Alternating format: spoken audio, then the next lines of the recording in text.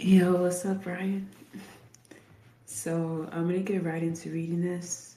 I think it should only take me about an hour and a half to do two chapters of Assata Shakur, an autobiography. We're starting from chapter 8, and of course there is an ongoing thread of the previous chapters. So I should be done with this fairly quickly. Let me see, let me have it pulled up. Alright, so I'm just gonna jump into it. After the village, I lived with Evelyn on 80th Street between Amsterdam and Columbus in Manhattan. She had a garden apartment in a brownstone. Nothing grew in the garden but weeds, and it was where our neighbors threw their garbage. The apartment was one big room that we used for sleeping, eating, and living. It had a kitchen and a bathroom with an old fashioned toilet up on a platform and an overhead tank so that you had to pull a little chain to flush it. Evelyn always referred to it as the dump.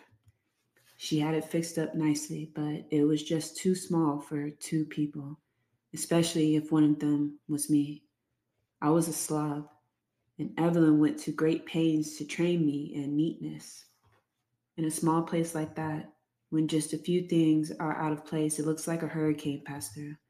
And many times, after a long day's work, poor Evelyn would be greeted with a hurricane, a tornado, and an earthquake at the same time. Gradually, I learned to keep things in something vaguely resembling order. The neighborhood for me was exciting, full of character and different flavors. Central Park and Riverside Park were nearby, and I immediately fell in love with both of them. Then, also, there were plenty of museums nearby. I spent hour upon hour in the Museum of Natural History and the Metropolitan Museum of Art. They were free then and full of fascinating things. There were all kinds of stores for me to explore and examine, even though most of the time I didn't have any money. I was delighted with it all, and it was my first clear glimpse of the hierarchy of American society. 18th Street, like many of the nearby streets, was changing. Most of the changing, however, had taken place before I got there. Most of the Germans had moved out, and blacks and Puerto Ricans were moving in. Evelyn told me that when she moved there, it was so safe she had slept in the summer with the back door open and just the screen door latched. On 80th Street, there might be three, four, five, or more people huddled in one room apartment.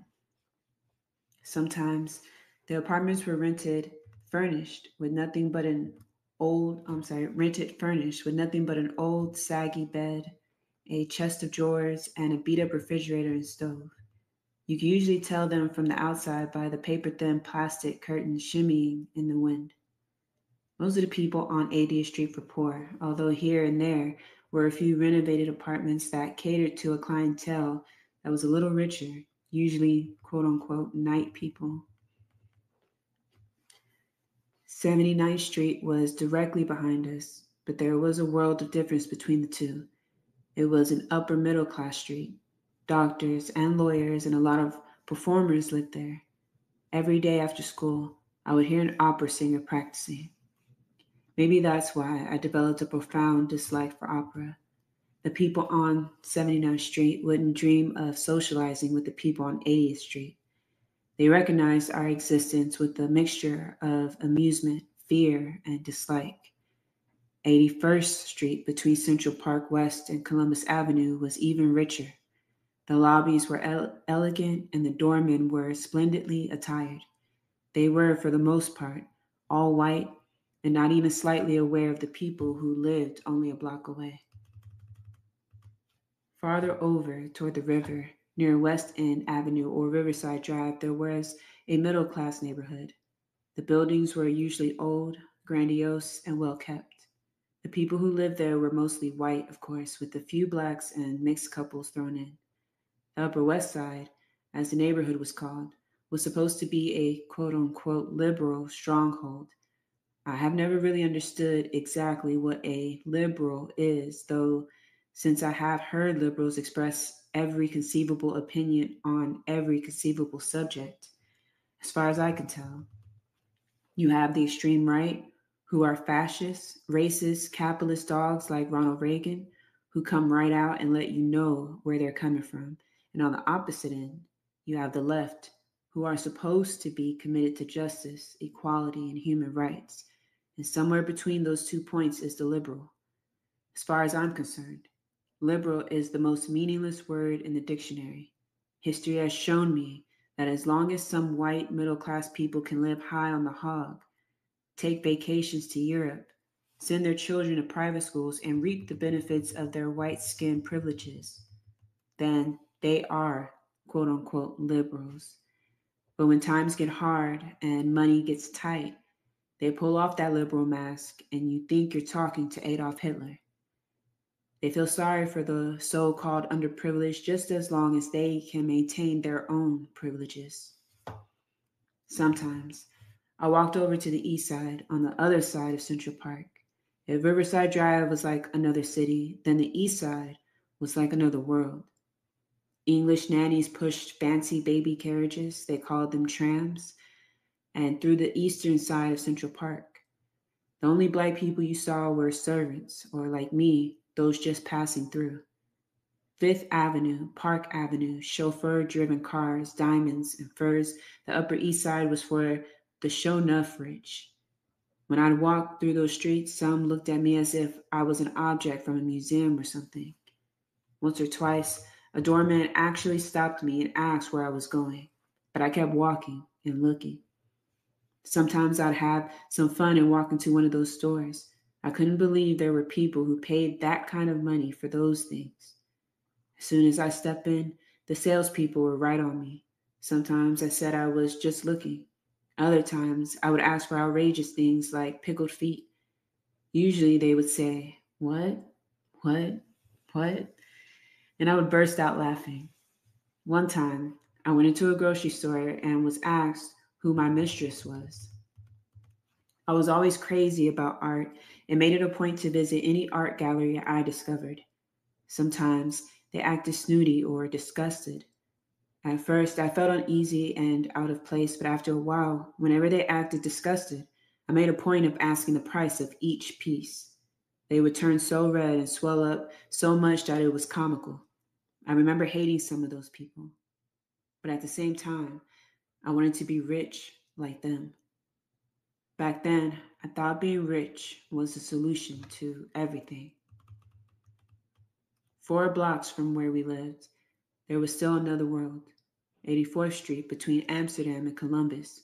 Before it was torn down, it was voted the worst block in the city. When I was a kid, I never would have imagined that people could live so bad. Living in some of those apartments was like living in a coffin. I swear, there was one building that, when you walked past it in the summer, it stunk so bad it made you want to drop to your knees. Usually, I just sit on some stoop and watch the street. There was always something going on. Men standing around with do-rags on their heads, covering greasy, processed hairdos, making deals, laughing and talking, and looking at the women passing by. Drunks and fights and drunken fights. The streets was always alive and swarming with people. Survival and life were hanging out in the open like laundry for everyone to see. Arguments, dirty deals, misery, and malice ran into the streets like pus from open sores. There was something horrible and foreboding about the street, yet exciting at the same time. Lil Bit, who went to my school, lived on 84th Street. Her nickname was Lil Bit, but I called her Fruit Fly because she was crazy about fruit. I liked to hang out with her because she was a good walker. We could walk for hours without getting tired. One day, she asked me to come with her to get something from her house. When we got there, I couldn't believe it. I thought I had seen some messed up cribs before, but hers took the cake. She lived in a tiny little pea green closet of a room, covered with wall-to-wall roaches. I just kept staring a little bit. She walked around in that horror house like it was normal. She didn't even try to kill the roaches. She just brushed them aside as if they got in her way. When I left, I itched and scratched for hours. When I met Little Bit's mother and I started getting to know her and some of her neighbors, I got my first lesson in hopelessness. Grab some water.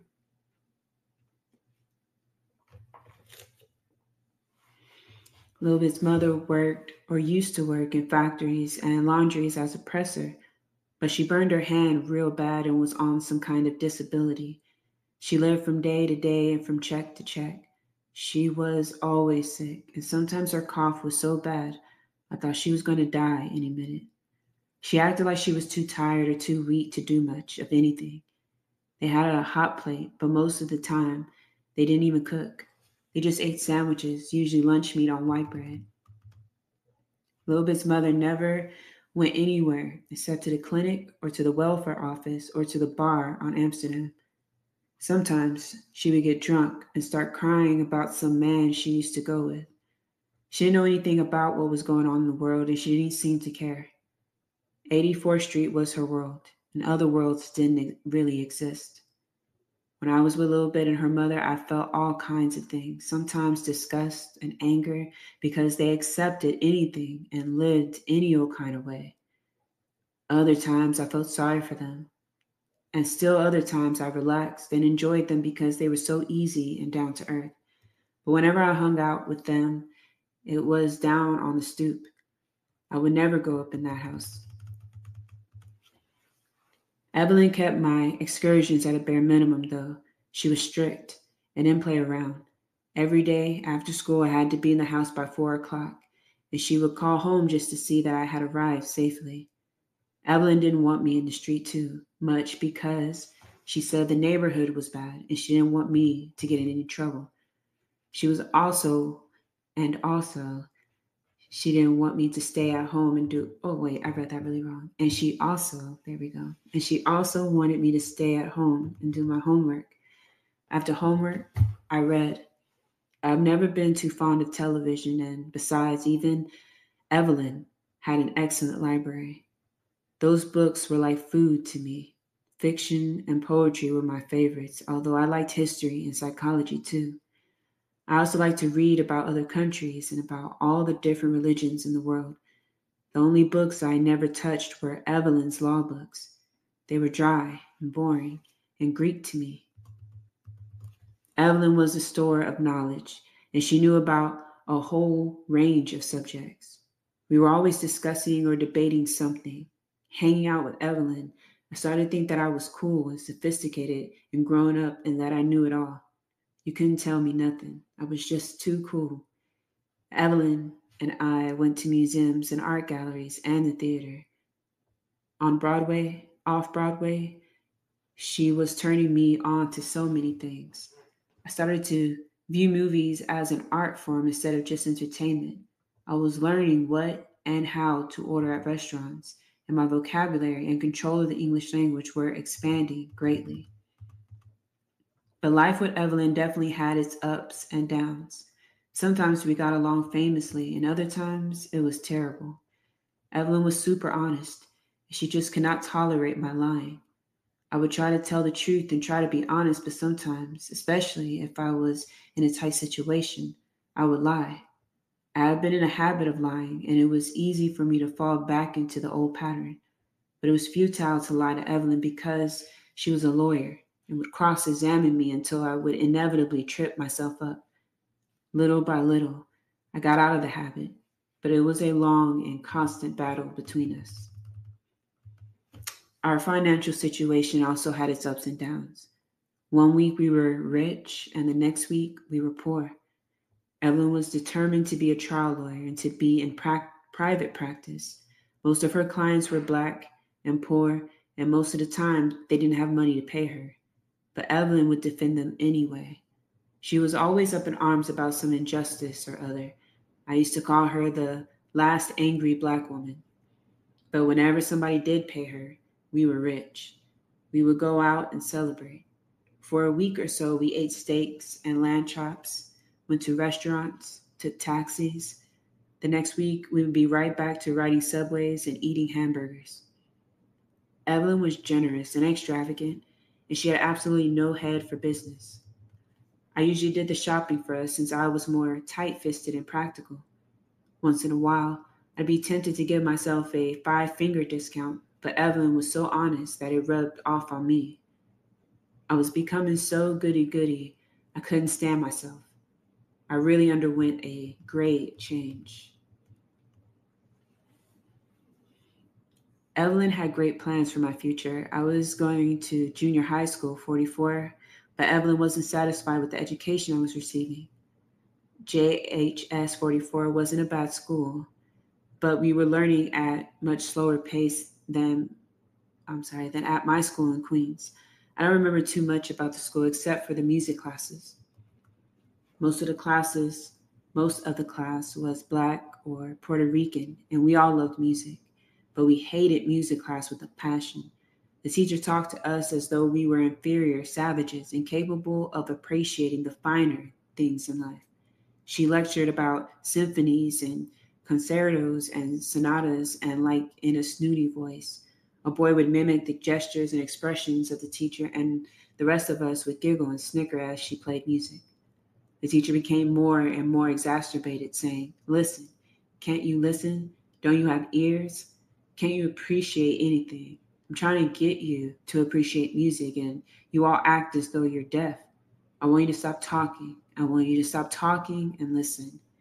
Do you hear me?" We got louder and louder, and the teacher became more and more disgusted.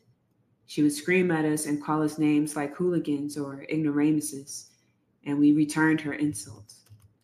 We hated her because she thought the music she liked was so superior. She didn't recognize that we had our own music and that we loved music. For her, there was no other music except Bach and Beethoven and Mozart. To her, we were uncultured and uncouth. For her, Latin music, jazz, rhythm and blues were trashy and we were trash.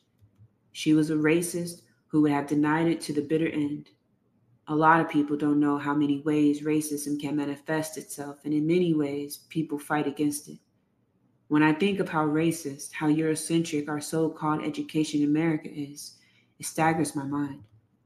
And when I think back to some of those kids who were labeled troublemakers and problem students, I realize that many of them were unsung heroes who fought to maintain some sense of dignity and self-worth. Evelyn strongly suggested that I enter Cathedral High School in the 9th grade. I was not at all happy about the idea since I hated wearing a uniform, and Catholic schools had a reputation for being so strict. But Evelyn kept on strongly suggesting, and I got the message. I didn't mind the Catholic religious part of it, though, since I was going to Mass regularly and I was kind of holy that year. I took the test of Cathedral and passed, and it was firm that I was going to enter Cathedral the next September. I even started to feel happy about it. It was a change, and I have always been a person who likes a change of scenery. I usually spent my weekends with one of my girlfriends or with my mother as much as possible.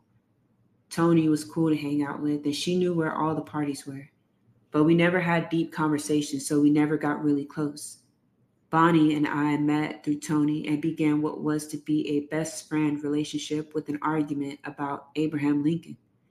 We argued for hours until Bonnie's aunt told us to shut up and go to bed, since neither of us knew what we were talking about. Bonnie lived in the same building my mother lived in, and after that night, we became close friends and talked about every subject on earth. Bonnie knew more than I did about what was happening in the world, and we spent hours talking about Medgar Evers, sit-ins, freedom rides, etc. We began to write poetry about love and Black people, and sometimes we wrote morbid poetry about hate and death. As soon as we finished a poem, we called each other and read it. After a while, we read poetry together. Dorothy Parker and Edna St. Vincent Millay and were our idols. Sorry. We read everything they wrote and even memorized their poems. After that, we read all different kinds of poets. We were deep and were forever in the library or bookstore trying to find another poet who was deep too. The more we read, the more we wrote. And it came in handy in the street. And if we didn't like somebody or if we had some dispute with someone, we wrote a poem about them. We made up all kinds of dozens, poems, and laughed our heads off. We were young and old, happy and sad at the same time.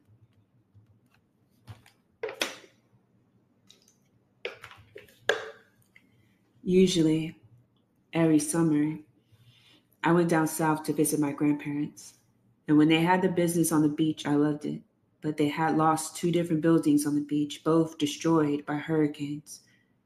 After the last one was leveled, they operated a restaurant on Red Cross Street. I liked working in the restaurant sometimes, but it wasn't as much fun as working on the beach. One of the last summers that I spent down south, the NAACP rented a building a few doors down from my grandparents' restaurant, which was a great source of interest to me. I was forever walking by, standing in the doorway, or sliding discreetly into the building to see what was going on. I could hear them talk about integrating the South by sitting in, praying in, singing in, and about nonviolence. I was glad because I surely wanted segregation to end. I had grown up exposed to the degrading, dehumanizing side of segregation. I remember that when we traveled from north to south and vice versa, we really felt the sting of segregation more acutely than at other times. We drive hours without being able to stop anywhere. Sometimes we pull into a filthy old gas station, buy gas, and then be told that we were not permitted to use their filthy old bathrooms because we were Black. I can remember clearly squatting in the bushes with the mosquitoes biting my bare buttocks, and my grandmother handing me toilet paper because we could not find a place with a colored bathroom. Sometimes we were hungry, but there was no place to eat. Other times we were sleepy, and there was no hotel or motel that would admit us. If I sit and add up all the colored toilets and drinking fountains in my life and all the back of the buses or the Jim Crow railway cars or the places I couldn't go, it adds up to one great ball of anger. And so, when I saw these NAACP people, I was ready to do whatever it was they were going to do. But they were very confusing. One day, I was hanging around the office and 2 men were talking about nonviolence and self-control. Then he walked around the room asking everybody questions. What would you do if they pushed you? Nothing. I just keep on doing what I came to do.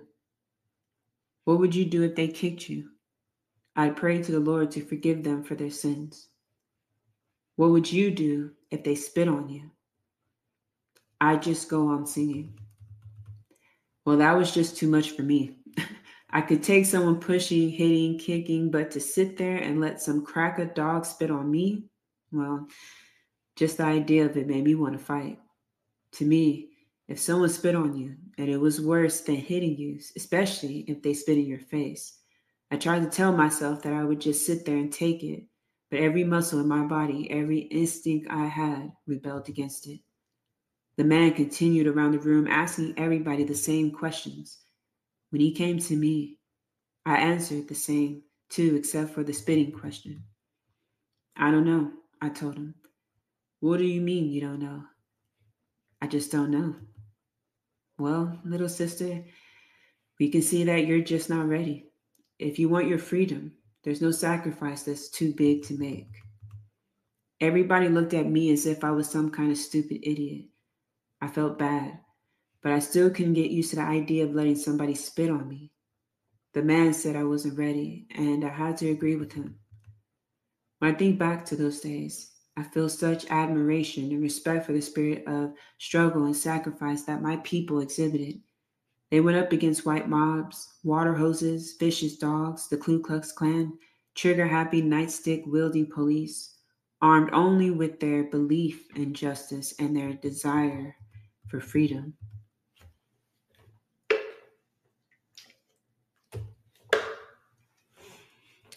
I remember how I felt in those days.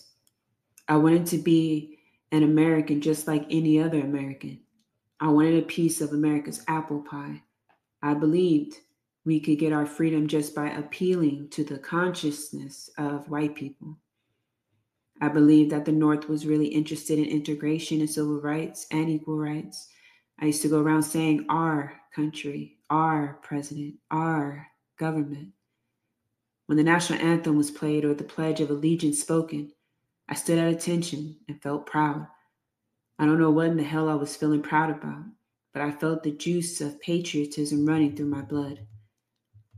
I believed that if the South could only be like the North, then everything would be all right. I believed that we Black people were really making progress and that the government, the president, the Supreme Court, and the Congress were behind us, so we couldn't go wrong. I believed that integration was really the solution to our problems. I believed that if white people could go to school with us, live next to us, work next to us, they would see that we really were good people and would stop being prejudiced against us. I believed that America was really a good country, like my teacher said in school, the greatest country on the face of the earth. I grew up believing that stuff, really believing it. And now, 20 odd years later, it seems like a bad joke. Nobody in the world, nobody in history has ever gotten their freedom by appealing to the moral sense of the people who were oppressing them. Once you study and really get a good understanding of the way the system in the United States works, then you see, without a doubt, that the civil rights movement never had a chance of succeeding. White people, whether they are from the North or from the South, whether it was in 1960 or 1980, benefit from the oppression of Black people. Those who believe that the president or the vice president, the Congress, and the Supreme Court run this country are sadly mistaken. The almighty dollar is king. Those who have the most money control the country and through campaign contributions buy and sell presidents, congressmen, and judges, the ones who pass the laws and enforce the laws that benefit their benefactors. The rich have always used racism to maintain power, to hate someone, to discriminate against them, and to attack them because of their racial characteristics is one of the most primitive, reactionary, ignorant ways of thinking that exist. A war between the races would help nobody and free nobody and should be avoided at all costs. But a one-sided race war with Black people as the targets and white people shooting the guns is worse. We will be criminally negligent, however, if we do not deal with racism and racist violence, and if we do not prepare to defend ourselves against it. This is called Stranger. Everything you love is from a different world. Hungry, you turn your nose up at my peas and rice. This is chapter 9.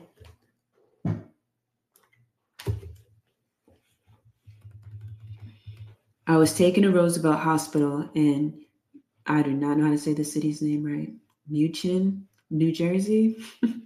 I know I butchered that. And shackled to the bed by my foot. Dr. Garrett had established that I was 1 month pregnant. When he visited me, he demanded that the shackles be removed at once based on the elementary principle that proper treatment, both mental and physical, of a woman threatening miscarriage would not seem to include being chained to a bedpost. My mental stability was also threatened by the round-the-clock guards who sat outside my hospital room with shotguns trained at my head. After 10 days, I was discharged from the hospital over the objections of my doctor, brought to the Middlesex County Jail for Men, and kept in solitary confinement from February 1974 until May 1974. At first, they wouldn't even give me milk. Since pork was served as a staple meat almost daily, I began to slowly starve. In county jails, it goes like this: 1 sheet, 1 horse blanket, a metal cup. Your cell is rated if you have luxuries like salt. They did everything they could to thwart the care Dr. Garrett was trying to give me. They hired their own doctor and insisted that whenever my doctor saw me, their man had to be present. This meant a severe limitation on the number of visits Dr. Garrett would arrange because their doctor happened often not to make it out to the prison on the days of examination had been agreed and scheduled upon. My lawyers had initiated a lawsuit against the state of New Jersey in federal court charging medical maltreatment and dietary abuse. Before the date the hearing was scheduled, I was extradited to the state of New York, which made the federal court action mute. When I arrived at Rikers Island, I was anemic, malnourished, according to my entrance physical. New Jersey had been giving me iron pills, but I was anemic up to the last blood test before giving birth.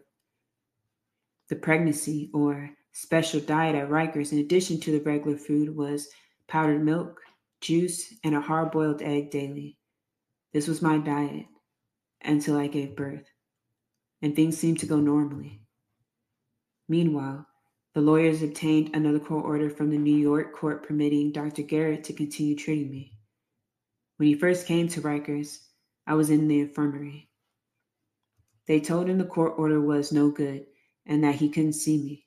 I was left in a room for 3 days with a woman who turned out later to have active tuberculosis. It was May, and they had turned the heat off. It got cold again, and women who were having seizures, methadone withdrawals, and one sister who they said had pneumonia all piled blankets on their beds. The sister got worse and worse. Finally, they brought her to Elmhurst Hospital where they discovered she did have tuberculosis. I found this out later when she returned to Rikers, kept in isolation, and the doctors wore masks and gloves when they visited her.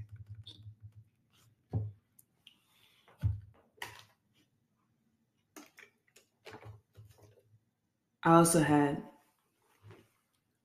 mononilla, a vaginal discharge, which worsened because the Montfort Hospital doctors assigned to Rikers could not agree about how it should be treated.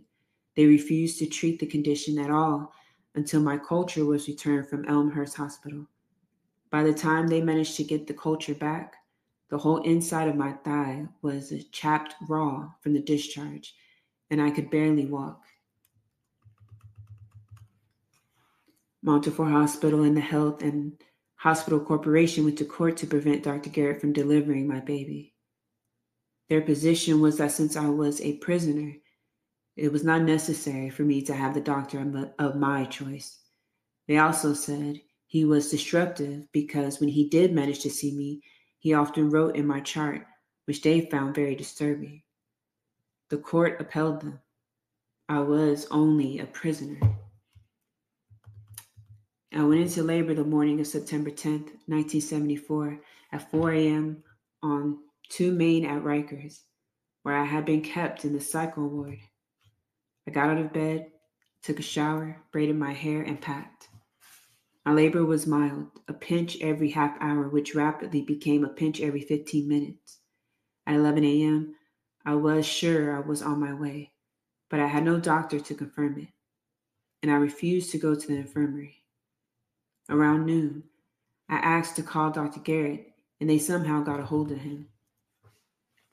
He was at Elmhurst Hospital, trying to persuade them to let him deliver my baby. At about 3 p.m., he arrived at Rikers, and I went up to the infirmary to meet him. He told me that I can't believe I can't recognize this word, effaced, and definitely in labor. Damn, COVID had kicked my ass. I would not allow the other doctors there to examine me. I was taken to Elmhurst Hospital in a motorcade. It looked to me like a million police cars buzzing around the vehicle in which I, a woman in labor, was riding, and they all followed. Into Elmhurst Hospital and up to the delivery room, they surrounded the hospital. There was a demonstration outside of Elmhurst Hospital in support of my right to choose a doctor who would deliver my baby, and Evelyn and Dr. Garrett held a press conference at the hospital to explain the situation. There were actually 2 policewomen inside the labor room and several outside. I was having contractions every 5 minutes. Finally, I let one of their doctors, a resident, examine me to see how the labor was progressing, which turned out to be a terrible mistake. When he finished, I was bleeding.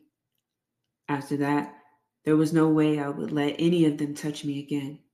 I ordered them to bring me the stethoscope to see if the baby's heart was beating normally, and I had a few other instruments I would need because I said, I am delivering the baby myself.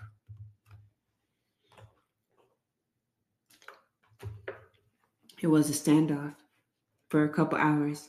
Then a nurse told me to walk around to ease the pain and encourage labor. I got up, then pretended to fall out, knowing how afraid they were of lawsuits. And the doctor rushed over to pick me off the floor. I knew they were worried. I stated again, I am delivering the baby myself.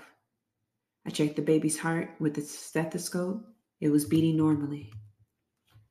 That, or the press conference, or the demonstration outside the building seemed to do it.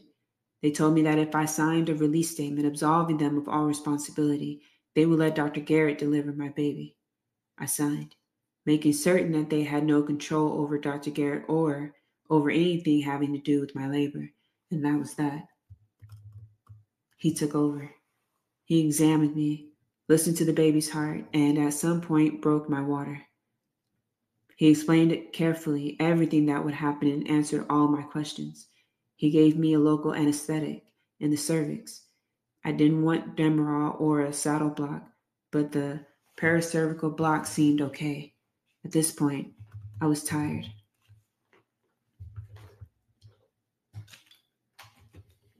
After that, I was still in labor but felt little pain. I went to sleep for a while. I woke up about 3 a.m. and I could feel the baby lowering and thought I could feel the baby's head.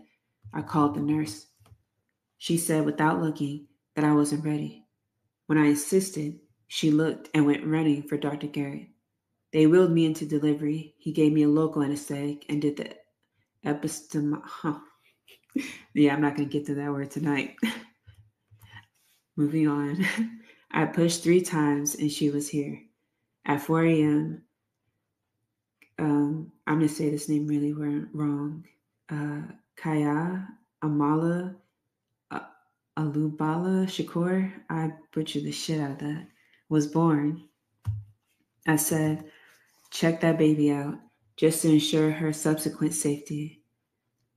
The birth itself was peaceful and beautiful, out of sight. It's very important for a woman to go through the birth experience with people she trusts. Later that day, September 11th, they still hadn't brought me the baby. Dr. Garrett had gone home to sleep, and when he returned at 6 p.m. that day, I still hadn't seen the baby. He reminded them that I was supposed to breastfeed her. They told him he hadn't written a prescription for breastfeeding. Finally, they brought me the baby, and I breastfed her every 4 hours. Another incredibly beautiful experience. The nurses from the nursery were very friendly and kind and kept me informed about the baby's condition. But the staff in D11, the cycle ward where I was kept in a tiny guarded room, were something else again. They allowed me only 1 shower a day. No toothbrush or toothpaste, only mouthwash. They don't furnish it. A friend can't bring it, and the prison won't allow it. I had to beg them for a bra while I was nursing. The prison refused to let me bring one. Many strange doctors tried to examine me to hasten my discharge and get rid of me. I came close to physically brawling with a couple of them because I refused their examinations. Finally, they discharged me anyway, without the consent of my doctor. The Commissioner of Corrections, Benjamin Malcolm, had signed a paper taking all responsibility for my discharge. Man, I'm stuttering over this shit because as I'm reading, like a million things are going on in my head, and how fucked up it is that in the year 2024, this torturous experience that she had just to bring life into the world, to have a baby, there's so many Black people who give birth who has the same story. The fuck, if we don't burn this bitch the fuck down, like this is crazy. It's just wild that it's just like, this was a treatment that people were comfortable giving her because they deemed her a prisoner, a criminal, therefore disposable. So every doctor, every nurse, and these aren't prison doctors and prison nurses, this is in a hospital, were willing to mistreat her, try to kill her baby and try to kill her, and torture her up until she was in labor.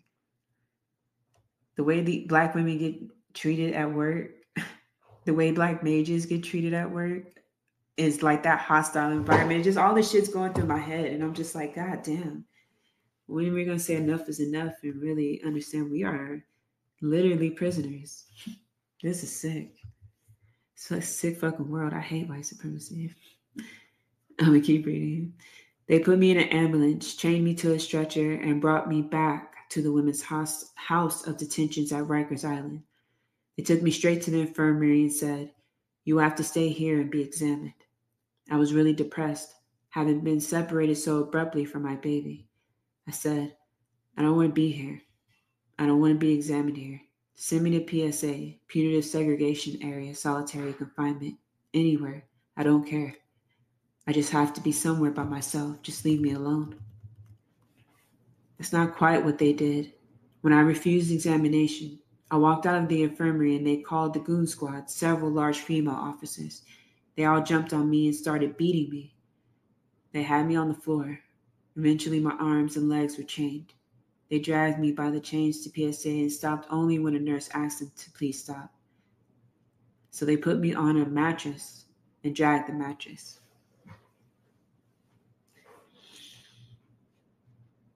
Man, not that I can't compare this torturous, fucking dehumanizing treatment to like majors locked up behind bars now, but it's just the fact that it's been happening here in America for so fucking long. And we're not burning prisons to the ground. And they're just building new ones. Man, revolution in my lifetime. This is some sick shit. Sick shit.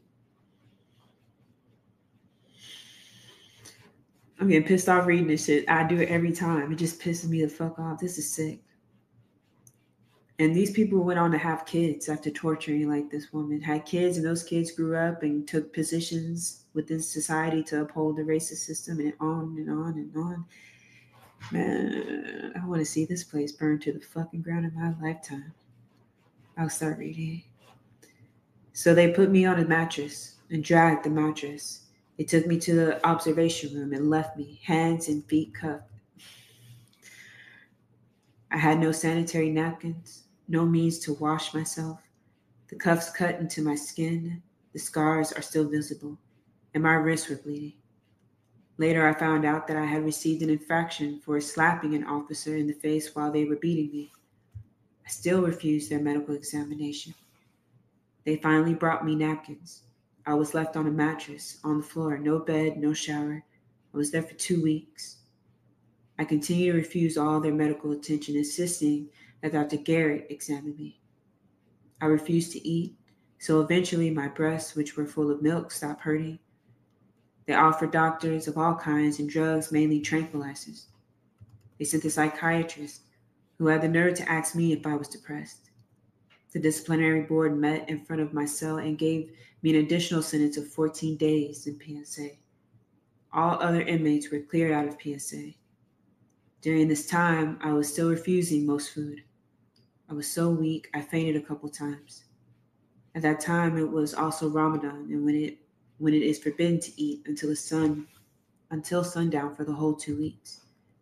I just ate once a day when the food was edible, and for the first few days, I ate nothing at all. God damn.